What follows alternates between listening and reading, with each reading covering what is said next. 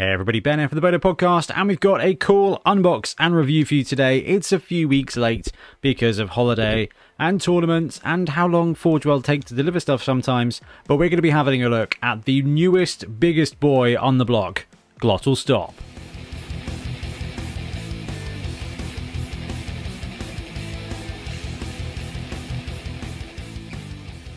Okay, so Glotl Stop is one of the new star players from Spike 15, the Amazon version.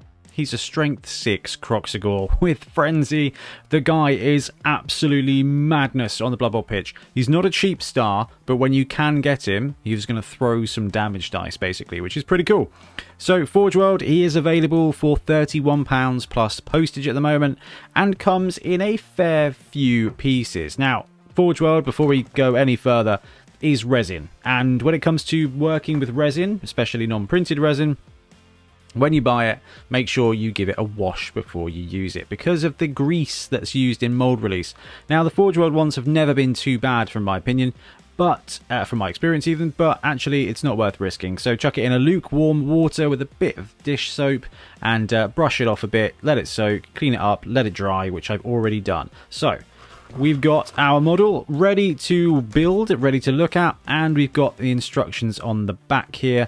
Now, the cool thing about the way Forge World do things is once you've got over the fact that they like to hide their product in a box that you can't really open without just, you know, using many knives, and this is probably not the right way to do it, especially not on camera, because that's just risking disaster. But, can we get it out of the box? That went badly. There we go. You get the cool bit of paper, and inside the bit of paper, which there's a camera there, use the camera, you do get the rules for the star player. I advise being very careful with the clamshell pack. It is sharp, it is, yeah, things get broken too, and you really do need the instructions. So 9 pieces for Glotl Stop, and when it comes to working with resin from Games Workshop, you are going to have these big old chunky jersey barriers. Now, I've seen a lot of people use these to kind of mount the model on and prime and paint each of the pieces individually. You can definitely do that. However, I think you can see from these first shots, 2 things I think we can notice. One is that the casting is really crisp this time around. It looks like it's been edge highlighted. Like, it looks really, really lovely. So that's a massive boon towards it. In fact, all the most recent Games Workshop star players have been really nice. The casting quality, I mean, look at the detail on the arms here. That is phenomenally good casting for resin. That is blooming lovely, actually. That is the upside. The downside here is, and I think this is probably the biggest piece for this, is there's a ton of flash. Now, the model is not the most complicated one we've seen. We do have an individual piece of chain here, which, to be fair to them, has been cast really nicely. But we've got a single piece of resin there that we're going to need to attach. And if you look here, you've got these bits of flash that are holding it in place. So we're going to have to be careful when gluing it. You're going to need to use super glue for resin as well. But, okay, so far, casting quality, brilliant, but a lot of flash to trim off. Now, this model comes in 9 pieces, which, as far as Games Workshop goes, isn't too bad. And he's a big old lad as well, so I'm hoping that once we cut away these points of flash, we'll have some reasonable contact points for glue.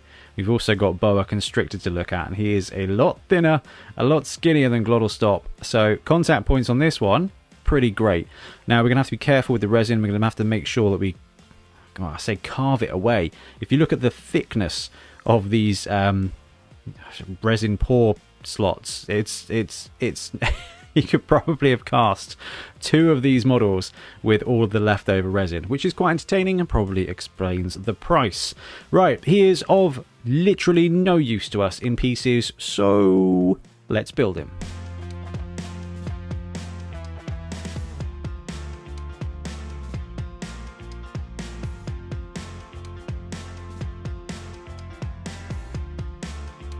Okay, there you have it. He is all built. Now, it is a resin model, so there's going to be gaps in the model. So you're going to have to be patient with me here, guys. If you wanted to prep this model perfectly and beautifully, you could scrape away we kind of talked about this as we had a look at some of the mold lines.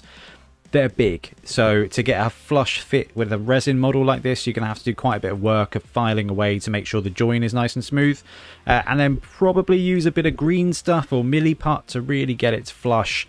I'm not that fussed. Actually, most of the lines and the gaps are going to be gone when it comes to having primed it, having painted it, chucked some contrast on. You're never going to notice. But one thing you can notice immediately with this model is just how massive and cool it is. So this guy is absolutely gigantic. It's a standard Games Workshop 40mm base, a proper big guy base. But the guy's absolutely massive. This is a 40mm base and he takes up 2 squares. I love this so much. So the model is brilliant, the sculpt is great, the casting quality is really good. There's some flash I haven't picked up on in quite a few places that I'm now seeing on the camera. But he is massive and it's so good. So, size comparisons. What have I got kicking around?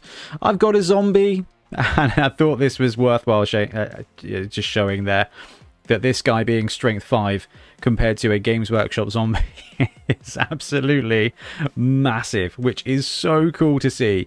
But I think what we really want to look at is a Games Workshop strength 5 piece. For example, an ogre. So this is one of the ogres from Ian Hanham's ogre team, and it is from the ogre team, and it is a strength 5 piece.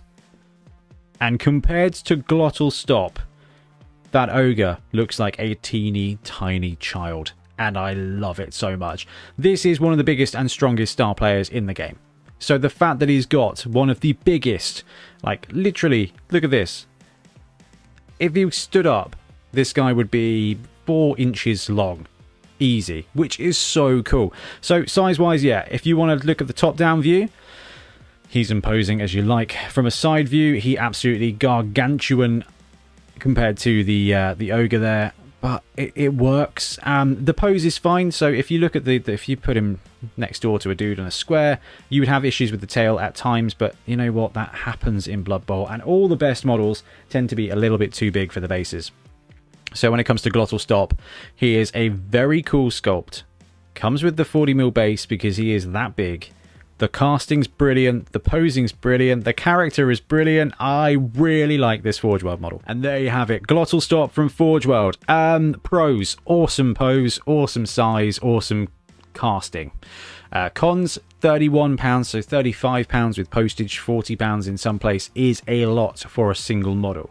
This definitely falls into the category of, if you want to run him as a star player, you can pick up the Croxagore. You can go to Brute Fun and print off one of their Croxagores, or go to Grebo Games and order the Krogor Croxagore. There's a lot of different alternatives. Fanath have got a great one too for a third of the price. But if you love Forge World, you love your star players, this is probably one of the top few Croxagore models out there now. The posing's brilliant. I just love everything about it. So this is really cool. £31 does make it quite expensive, so it's definitely not a must-buy. But if you've got a Lizardman team and you want to call Croxagore, if you want a nice painting project for a month, if you want a birthday treat, then actually this is a top-notch. Probably one of my favourite Forge World star players so far. So really good job from them. Got to pay attention to the cost there, and the alternatives are definitely available. There's some very cool ones. In fact, we'll be looking at another cool alternative to Glotl Stop later this week. But for now, I'm going to wrap up. Thank you very much for watching. Let me know what you think of Glotl Stop, the rules, and the Forge World model in the comments below. And we'll be back soon with more Blood Bowl content. Happy blocking. Thanks very much for watching. We really appreciate your support. If you want to support the channel even further, please like and subscribe. It really does help us out. Or come join us on YouTube members or in Patreon, where you can get exclusive access to some content, some loot, early access to basically everything we do, as well as regular competitions. Or you can pick up some Bonehead Podcast loot either on our website at boneheadpodcast.com. We've got the Dungeon Bowl things, we've got tokens and stuff like that, or on our Spreadshirt site as well. Everything you do just helps us make more content and hopefully do it of better quality. Anyway, thank you very much for watching. Happy blocking.